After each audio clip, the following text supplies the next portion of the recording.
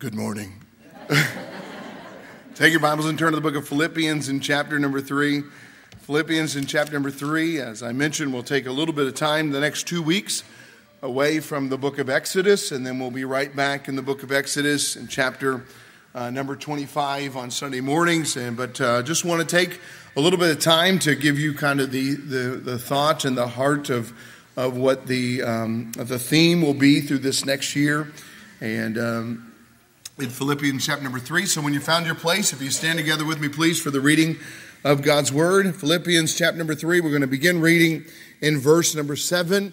And I'll read aloud as you follow along. Philippians chapter number 3, the Bible says, "But what things were gain to me, those things I counted loss for Christ.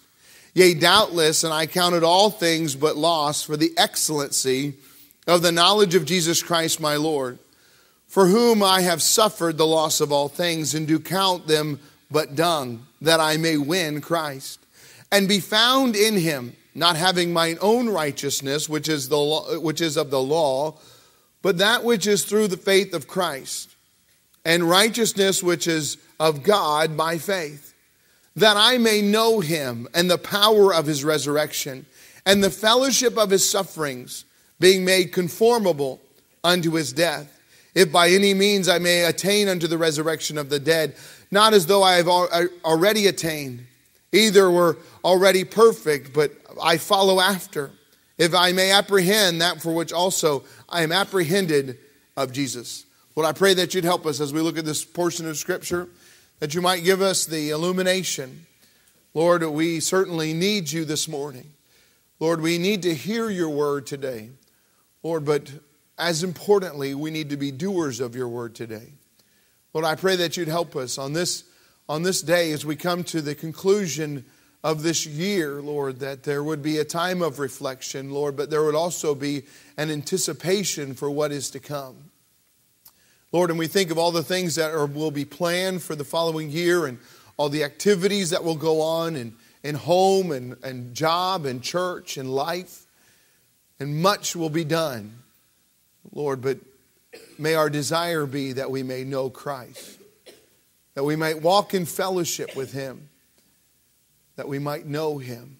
Lord, I pray that you'd help us today, Lord, as we begin to understand the groundwork of what it is to know the person of Jesus Christ. Lord, give us that understanding and help us today. In Jesus' name, amen. Thank you, and you may be seated. If you'll look with me, please, at verse number 10, the Bible says, "That I may know him and the power of his resurrection and the fellowship of his suffering, being made conformable unto his death." The Apostle Paul is making this statement not in a sense of looking back, but as a conclusion based upon looking back at what has taken place in his life. And this is this present tense desire that he has. It's not that there was a time that I desired to know him, and now knowing him and am satisfied. He says, no, listen, I have won Christ. I am found in Christ. And now that those things have taken place, I desire to know him. Well, we talk about knowing individuals and we talk about knowing people, and there's all sorts of levels of knowing people. And I know many of you by name, and I know many of you by sight. But can we be honest? If we were to be real honest with each other, we don't really know each other. I know others by family. I know my children. I know my wife. And to be honest, they would know me better than you would know me. But can I be honest with you? They can only know me to a certain level. There are things that take place in my mind that they do not know. And we have different levels of knowing people. And similarly, there's going to be levels of knowing Christ, but this is not the cry of an unsaved man that he might receive Christ. This is a cry of a man that has already been forgiven of his sins, and he knows Christ as his Savior. He's the apostle. He's the missionary. He has done the work of Christ. He has accomplished much for Christ. And as he reflects towards the end of his life, he said, man, that I may know him. And so we're going to take a little bit of time to understand how he got to this place and what it is, the desire. Can I tell you, words are wonderful and words are a blessing. But it's more important to go beyond the words. We say things like, I love Jesus. But you know what Jesus said? If you love me, keep my commandments. So there's more than just words that'll be in place. And I'd like to give you a little illustration this morning that we'll use as a backdrop for these passages. And it's not mine. And you probably heard of the preacher that first told it. A preacher named Charles Spurgeon told this illustration. And so I just want to give you the illustration that he used in reference to some of these passages. There was a man that was living during the Roman Empire, and he had been uprooted from his home, and he was now a Roman slave. He was a slave, and over a period of time, he finally has made his way to the Colosseum. There you can picture the Colosseum as the hordes of people are there shouting for the activities that will take place inside that Colosseum. And through a period of time, it becomes his point, and he is thrust out into the middle of that Colosseum. He is a slave. He is beyond a hope of escape for himself. But yet, just as to mock him in that process, they give him means to fight. They give him some sort of dagger, or some sort of knife that he will hold up. And it's a useless means, no doubt, but it's going to be his ability to try to hold off the onslaught that is coming. And all of a sudden you see the gates begin to rise around the circle of that Colosseum. And the king of beasts begin to come out. And 3 and 4 of those great lions begin to come out of those gates. And you can see him standing there with that knife and contemplating that this is the end. I've been a slave and I have no hope of escape. And there's no ability. And you can hear the roar of those lions. And you can hear the shouting of the crowd as they desire for the blood to take place. And the man looks up into the Colosseum and he sees a small remnant there in that Colosseum, and their cries are different than the cries of everybody else. As everybody else cries for blood, they cry, "Would you be saved? Would you be saved?" And he looks around and there's a level of confusion on him as he sees all this crowd around him. And certainly this is just a greater level of mockery that they would be giving him. But the cry still comes out. Even though there is such noise taking place of anger and hate and anticipation for his own death, he hears that cry of the remnant, "Would you be saved?" He can deliver. He can deliver. And just almost out of this sheer desire that surely is it possible, as he looks at this dagger and he looks at those beasts, knowing there is going to be no ability that he would have to deliver himself from those great beasts, and maybe he could get a couple of shots in before he goes down. He looks again to that remnant. He sees in the corner of the stadium. He looks and he hears, "Would you be saved?" He can deliver. And he cries out almost in just hopelessness, "I would be saved. If he can deliver me, let him deliver." Boy, and you see it all of a sudden out of the stadium. There comes one that comes down onto the floor of the arena and pushes him aside, and he is removed, and all of a sudden someone else stands in the gap and fights these beasts, and he is delivered. He is taken out of the stadium. He is taken to a place of resting. He is taken to a place of healing, and his wounds are mended and healed, and he's put a coat on around him, and people begin to attend him, and he begins to cry out, "Who was he that saved me?" And they say, "He is the deliverer. He is the one that has come in and delivered you." "Oh, what happened?" And all they say is, "There was victory that day. There was victory that day." And you know what his cry is? "I want to know him. I want to know him." Oh man, he's done more than just deliver you. He's also provided for you all the means of healing that you need. He's provided this new robe that you're wearing. He's provided that new ring that you put on your finger. He's provided for you. Beyond that, you're no longer in slavery to the Roman Empire. You're free to serve him. And you cry out, "Who is he? I want to know him." Man, there is a desire to know the deliverer. There is a desire to know the one that has brought about our victory. And there is a desire to know him more than just the one that saved me. More than just the one that stepped in when I cried. I would be delivered. I would be saved. We want to know him more. But can I tell you, to be honest with you, there are many, many believers who are satisfied just knowing that they're not going to get eaten by the lion. There are many believers satisfied just knowing that somebody stepped in.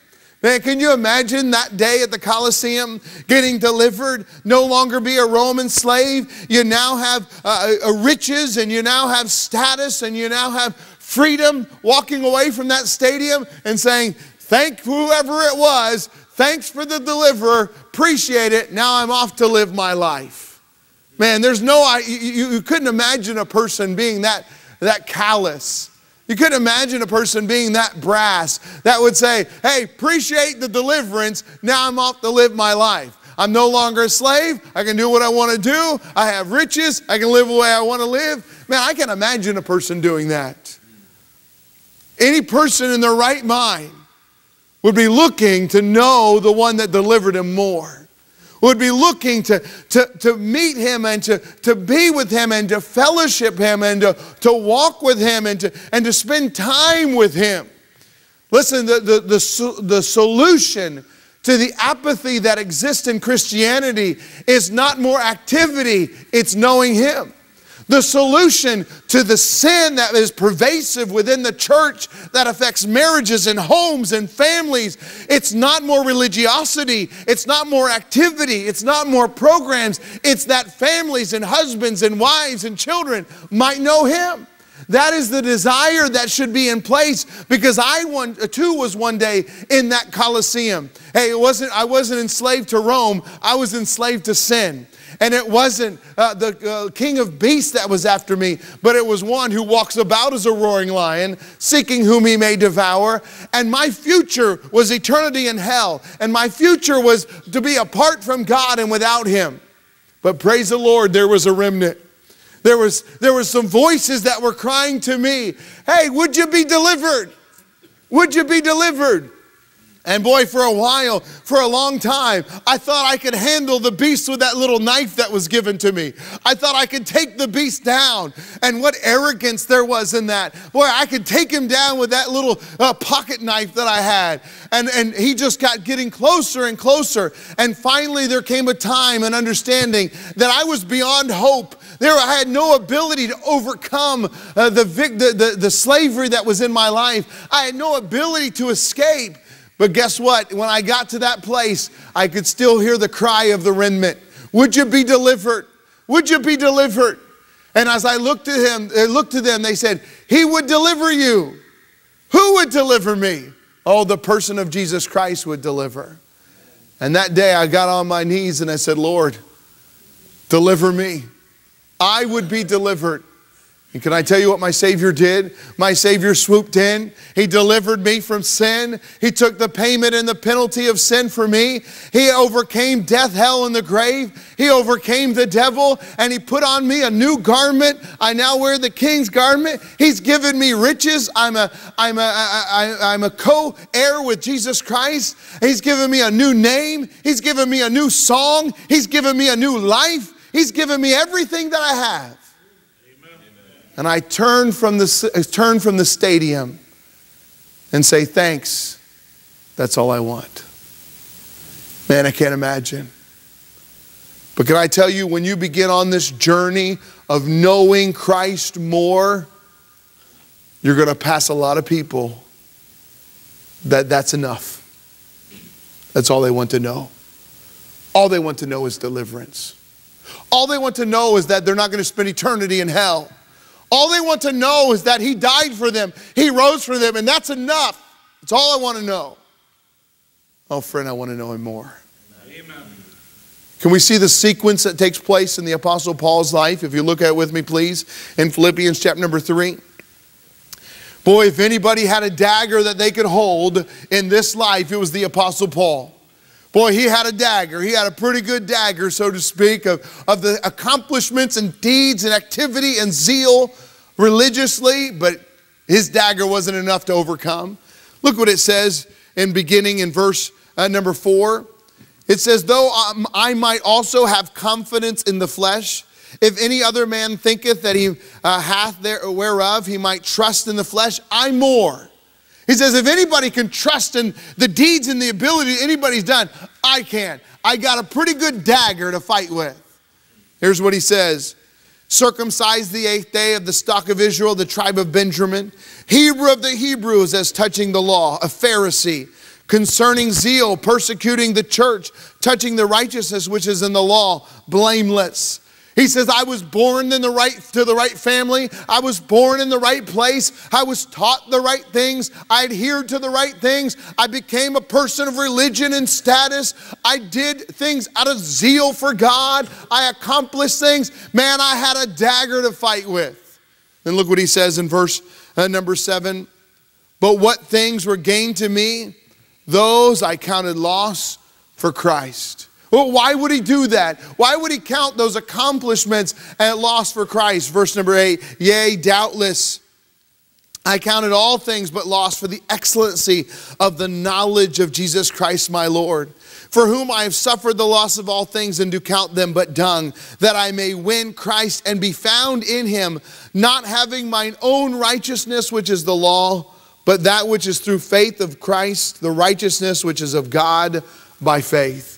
He said, I counted them all lost. Here's why he said that. He said, listen, there's really two options. You can fight with the dagger that you have. You've developed skills, and you've developed morals, and you've developed activity, and you've developed education, and you've developed religion. You can fight with it. But ultimately, it will not produce righteousness that will satisfy God. That only comes through the righteousness of Christ. And Paul says in verse number 8, and being found in him, not having mine own righteousness, which is of the law, but that which is through faith of Christ. He said, in order to be able to be in a position to know Christ more, there had to be a willingness to set aside my own righteousness and receive the righteousness of Christ. Now, can I give you some illustrations of what the righteousness of man is compared to the righteousness of God? The Bible says in Isaiah chapter 64, but our righteousnesses are as filthy rags. Hey, in reference there, you can imagine that person with leprosy and the things, the pus that would ooze from his sores, and just to try to give him just some momentary relief. He would take a rag that was his, and he would begin to wipe away the pus and wipe away and bring that temporary soothing. You know what your mom used to say when you ever had a scratch or you had a cut? You know what you say? Don't scratch it. You know what we all did? We scratched it. You know why? It brought us temporary soothing. It would take the pain away just for a minute. But you know what happened when you got done scratching? Not only would the pain be back, the pain would be worse. And so you know what you do? Scratch it some more. Scratch it some more. And when you get done scratching it, the pain would be back and the pain would be worse. And so you scratch it some more. Can I tell you that's the righteousness of men? It may bring you some temporary soothing. It may ease your conscience for just a little bit. Hey, look, I did this religious thing. Hey, look, I was nice. Hey, look, I didn't do that really bad thing. This is my righteousness. And I soothe myself momentarily. But guess what happens when you're done soothing yourself? The pain comes back. And it's worse than it was before. Because you can soothe yourself, but you cannot cleanse leprosy with a rag. It's impossible. You cannot cleanse leprosy with a rag. And here's the Apostle Paul saying, if anybody had a nice rag, I mean a fancy rag, one of those things, a doily rag. Those are pretty impressive rags. A doily, you know, and it was silk made and it was nice. It was beautiful. If anybody had a rag, I had a rag. It was an impressive rag. It was beautiful. But guess what happened when he would begin to wipe it upon the sin of his life? It might bring him some temporary soothing, but it wouldn't solve the problem. Not the righteousness, his own righteousness. He needed the righteousness of Christ. Amen. Can I tell you the sadness that it brings me to think about the number of people in our world, the number of people in our community, the number of people right here in Spring Hill that are religious, that are just trying to soothe the problem of their sin and the slavery of their sin, just trying to have a break from it for just a little bit. Because even though nobody else may not know what exists inside their mind and their heart, God knows, and He's convicted them and He's reminded them, and they just want some soothing, so they take their own righteousness and they soothe themselves just for a minute. And it works, but when they're done, it comes back. Because you can't heal leprosy with a rag. Here's the Apostle Paul saying, I had everything anybody could want religiously. I had everything anybody could want educationally. I had everything anybody could want as far as morality and even zeal for God. But all it was a dirty rag and a pocket knife. It would bring me no salvation. It would bring me no hope. Can you imagine? You remember the day when the Apostle Paul met Jesus on the road to Damascus? He was on his way to perform this religious activity, this activity of such zeal to persecute those that would be contrary to his religion, such zeal that he would express. He is on his way. He had purpose and he had planning and he had religion and education and morals. He had everything. He was on his way. And this great light shone, blinded him. Who art thou? Jesus said, Paul, Paul, why persecutest thou me? Why do you continue to kick against the pricks? Who art thou? I am Jesus, whom thou persecutest. In that day, Paul recognized his righteousness, his rag would never cleanse his leprosy. And his pocket knife could never defeat the lions. You know what he said? What wilt thou have me to do? And on that day he met Jesus. You know what he says about his rag of righteousness? I count it as nothing. Nothing. You know what he said about his pocket knife of morality, his weapons of strength? I count it but nothing. I just want Him. I just want to win Jesus Christ. I just want to put my faith and trust in Jesus Christ. And on that day, when Jesus called out to him and drew him, Paul called out just like the man in the Colosseum, I would be delivered. I would be delivered. And Jesus Christ delivered him. Now look what it says in verse number 9. It says, and being found in Him. Boy, there's a transition that takes place. To be accepted in the beloved. Paul had all his religious activity, all his morality, all the zeal that he wanted, but he was outside of a relationship with Christ. He was yet in slavery to sin. But on that day, when he put his faith and trust in Christ, cried out for deliverance as a broken man, and Jesus Christ delivered him and healed him, he was no longer Paul. He was no longer Saul, the persecutor, and he's going to become Paul, the apostle, but it's because he's found in the person of Jesus Christ, and Jesus Christ delivered him. He saved him. He took him from a life of slavery to a life of service. He took him to a destination of hell to a destination of heaven. That took place on that day when he met Jesus. Now, can I help you, friend? You can never know Him until you meet Him. You can never know Him. You say, preacher, you're preaching to the church this morning. You're preaching to the people that are here. Yeah, I know. And it may be possible that you got a really fancy rag, but you can't know Him until you've met Him. I know, it may be possible that you got a really fancy knife. In our house, we love knives. For Christmas, it's who got the best pocket knife. And one had a knife, had a saw on it. The other one had a spoon and a fork on it, man. I mean, they were fancy knives. They are awesome. We love knives, but can I tell you, a knife is not going to defeat a lion. You can take out the fork, the knife, even the little scissors that are on there. Not going to defeat the lion. You may have a fancy knife. You may be religious. You may have zeal. You may have morality, you may have activity, you may have upbringing, you may have pedigree and heredity, you may have all those things. But if you have not met Jesus Christ, then you're not found in him. And can I tell you, friend, you can't know him until you've met him. The Apostle Paul says, first thing that I recognize is what I had was not worth anything. And I willingly threw it aside for the excellency of the knowledge of Jesus Christ my Lord. Hey friend, what are you holding on to? What do you have your hope in? You know, if you were to talk to the Apostle Paul, he could tell you about the day he met Jesus. He could tell you. In fact, several times, he just gives his testimony as his method of preaching. He could tell you about the day that he met Jesus. And it's only people that have met Jesus that can have a desire to know Jesus. Can you tell me about the day you met Jesus? Can you tell me about the day that you realized your rag of righteousness was nothing compared to his? Can you tell me about the day that your knife of morality and zeal was nothing compared to the forgiveness that comes through the person of Jesus Christ?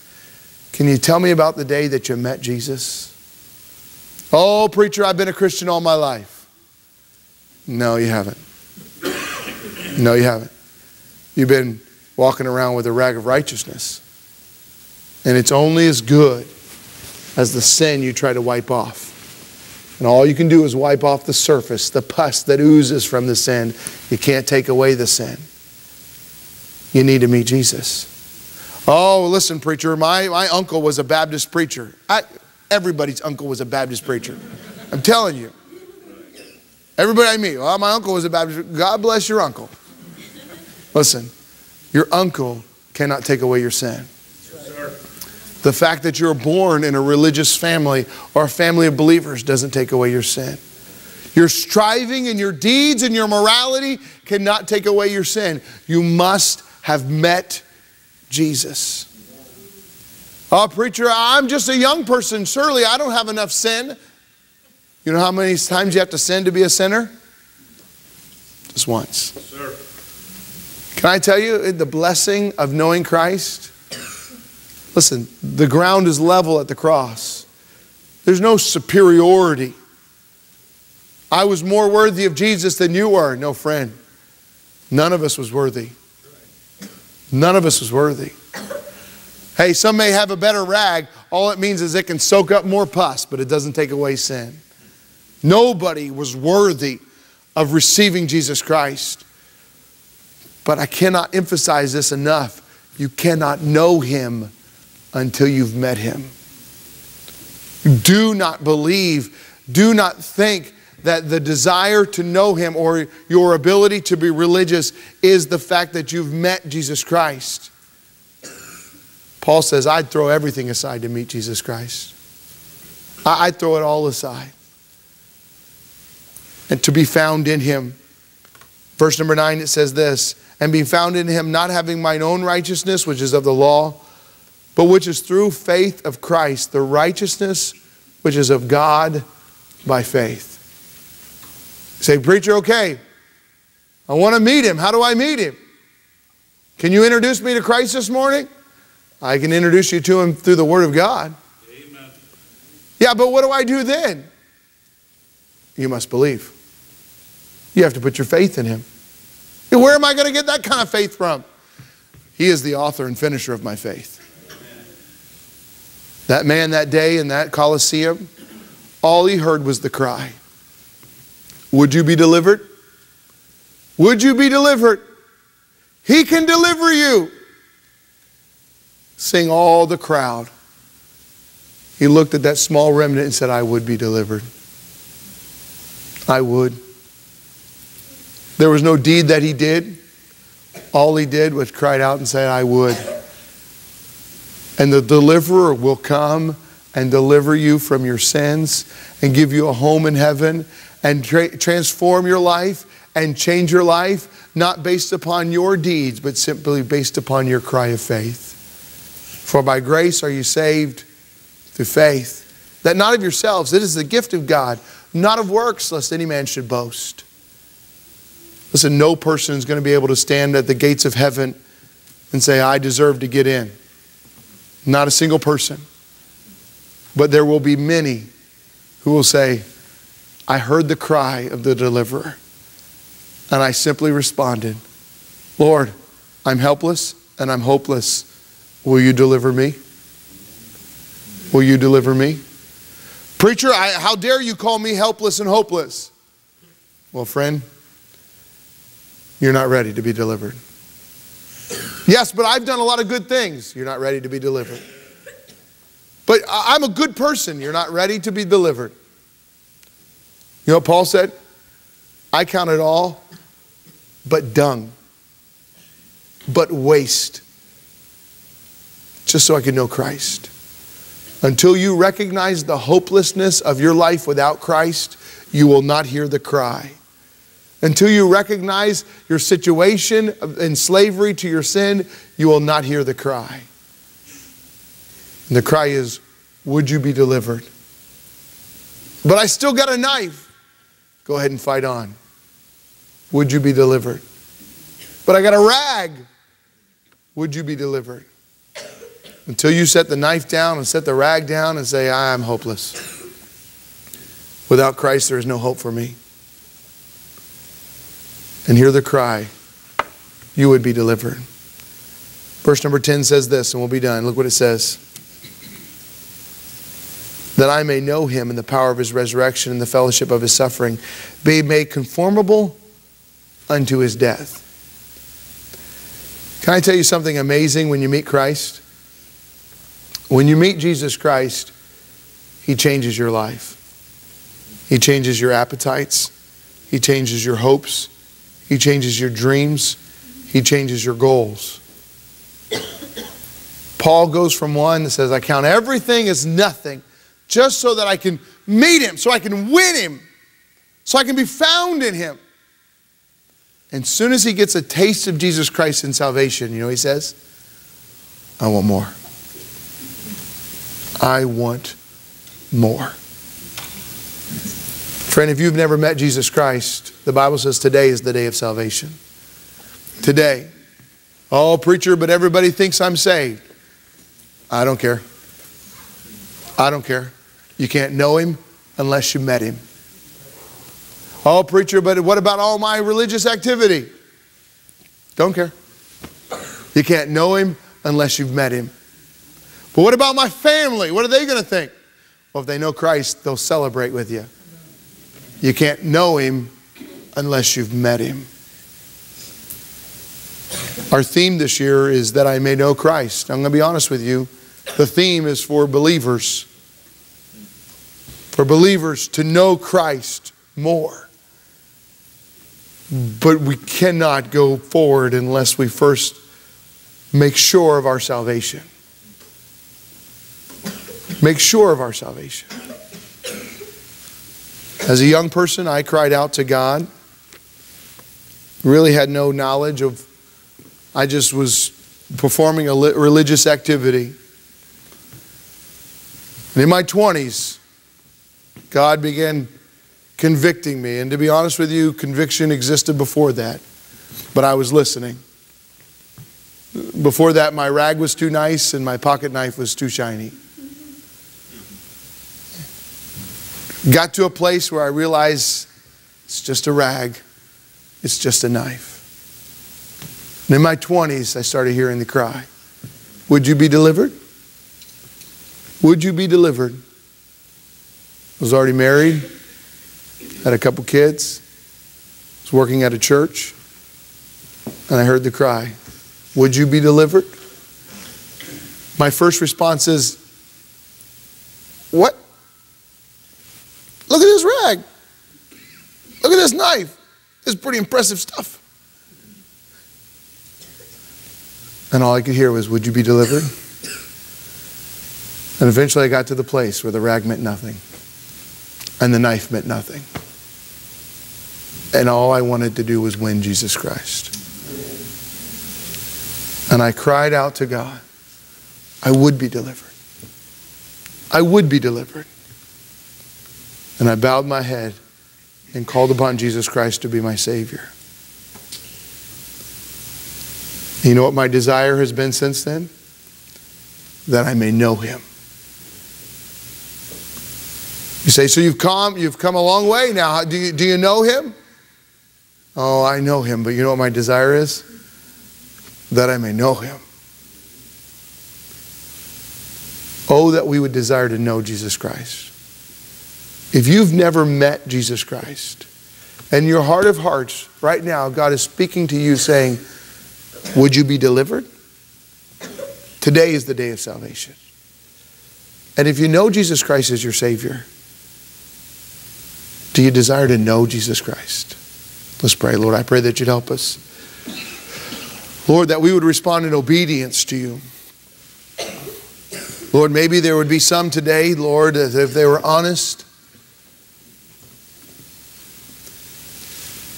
they hear the cry.